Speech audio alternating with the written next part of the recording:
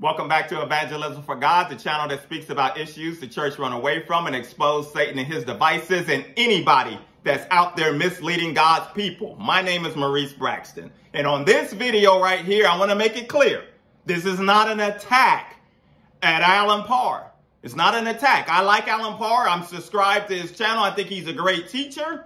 But he made a video yesterday that riled me up because I strongly disagree with what he's talking about. Because he made this video talking about 3 types of YouTube channels, Christian channels, you should stay away from. And number 2, he was talking about stay away from a channel that all they talk about is calling out false prophets. And that was his number 2.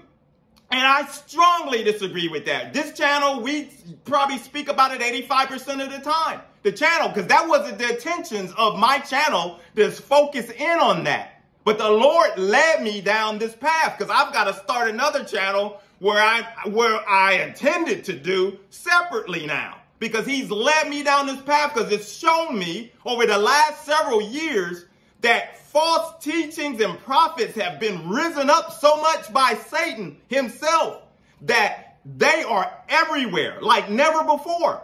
And he tried to go back and say, well, it wasn't done like this in the Bible, this and that. But he's got to understand we're in the last days now, and the social media age has changed everything as it pertains to false teachings. I mean, these false teachers are running around doing seminars.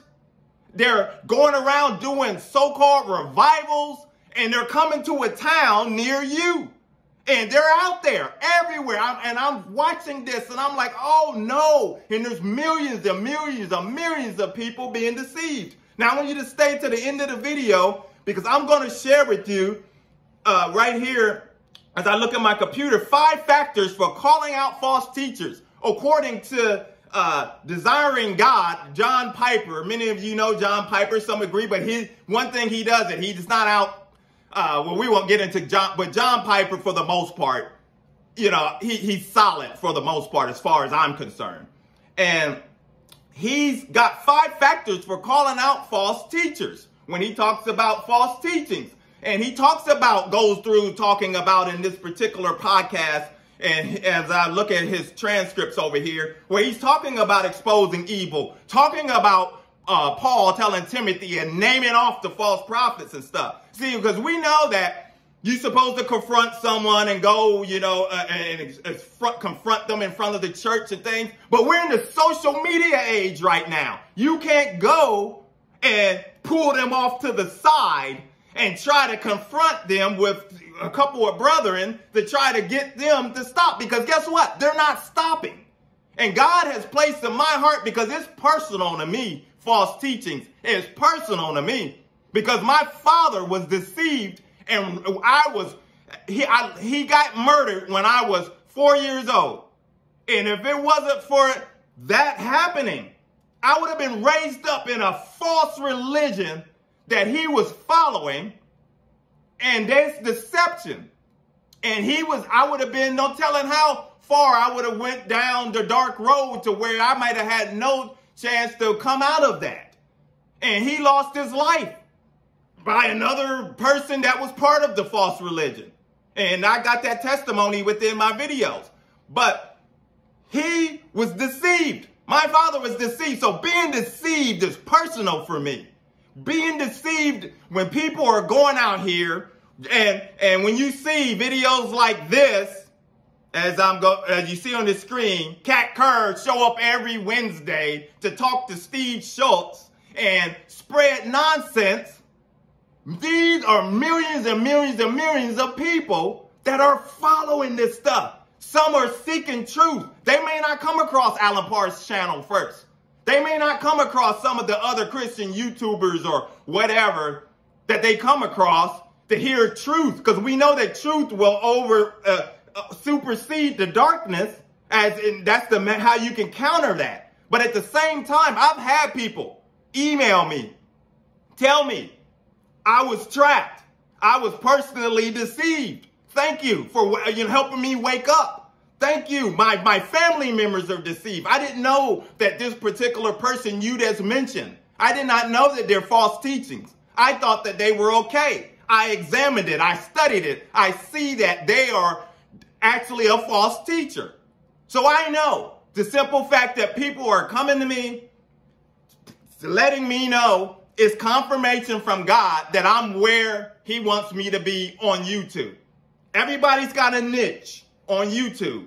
And I think that Alan PARR is wrong in trying to take out the niches, this particular niche, within the Christian realm. Because right now, Satan is on a tear.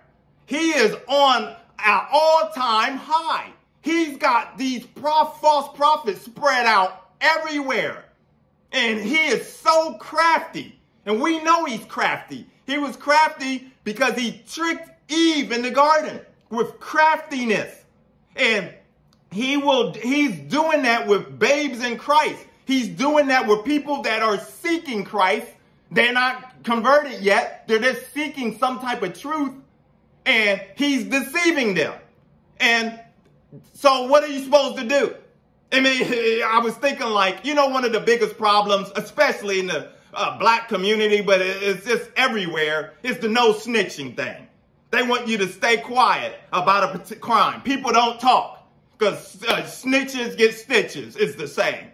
So you have that in a lot of communities, and it's very prevalent in the black community. They want you to be quiet. Don't nobody say nothing. And I've been saying it for years.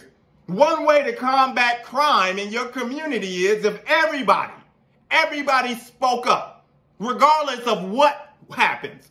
You know what's going to happen? If everybody with every crime and they know what's going on, murderers or not, they speak up, it's going to put them on the run.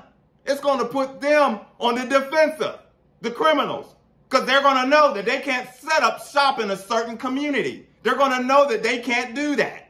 And they're going to sit there and be on the run. And that's how I feel about it when it comes to the ministry and feel about false teachings. I'm going to call it out. And anybody else out there that is out there teaching, calling it out, we need to put these false teachers on the run. We need to get them out.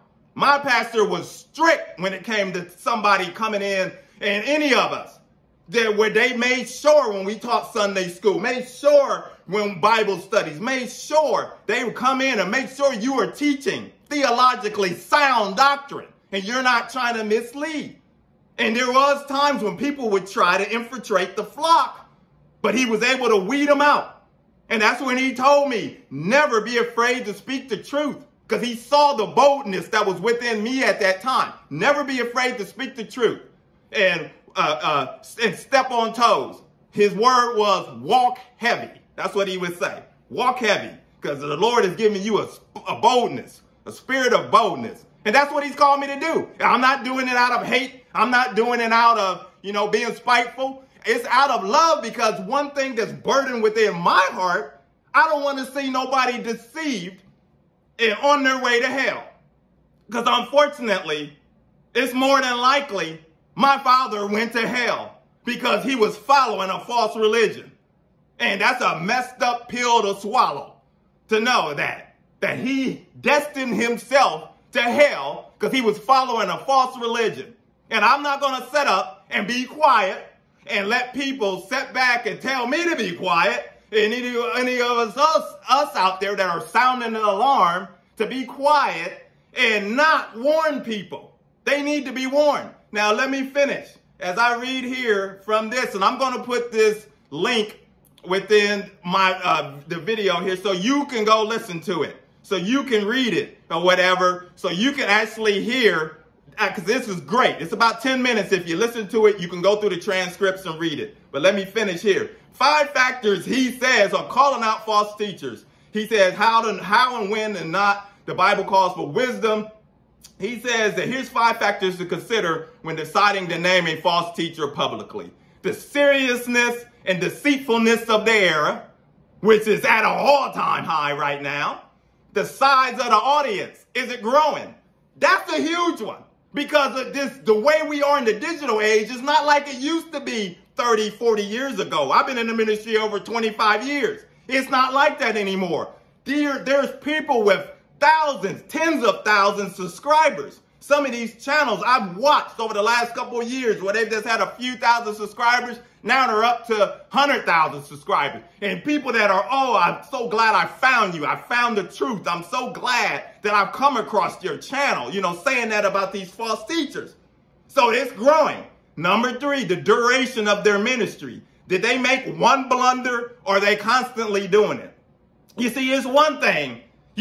One of the biggest things is, especially since Trump with office here, a lot of them predicted that Trump was going to be president because God told them so and stuff. Now, only rarely a small number. There's the one pastor that repented on that and then he got death threats. There's only a small, minute number of people that's repented on stating that. Others, they have stood their ground and they're still teaching the same message that it's getting ready to happen. They're adding to scripture. They're adding more and more to it. And you have that right there. Was it one blunder? Whatever they said, is it, a mistake here, and then they've repented and got back on track?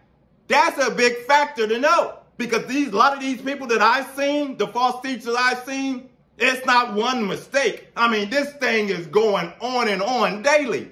You can't step back and let that happen to God's people and don't say nothing.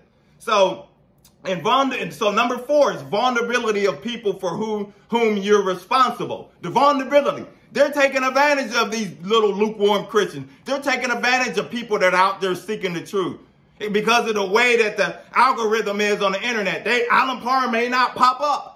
Or whatever, and they may not have any interest in that, but it's a different interest when someone says, oh, they come across and they see a thumbnail that says, this angel is watching you and guarding you, and all of this stuff, these little crazy things that are unscriptural, and they see that thumbnail, they're going to click on that. They're not going to click on something possibly that's just a basic Bible teaching.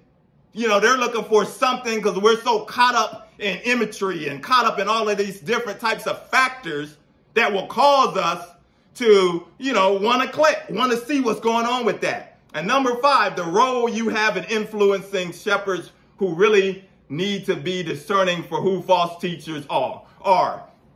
So this is a great article, a great podcast to listen to that I think that it will be beneficial for everyone to see where I'm coming from. And once again, as I say, this is not an attack on Alan, because I think that it balances out. You teach, Alan teach, you go through.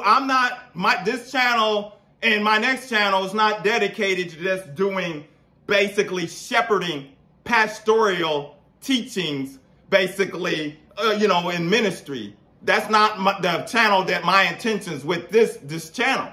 So it balances out. You do the teaching. I add some teaching as the Lord gives it to me within my channel. But at the same time, I'm going to ring the bell. I'm going to sound the alarm and warn people. The king is coming. You need to repent before it's too late. You're following false doctrine and teaching. It's a warning. This person right here, you think that you're following is leading you on a path to hell.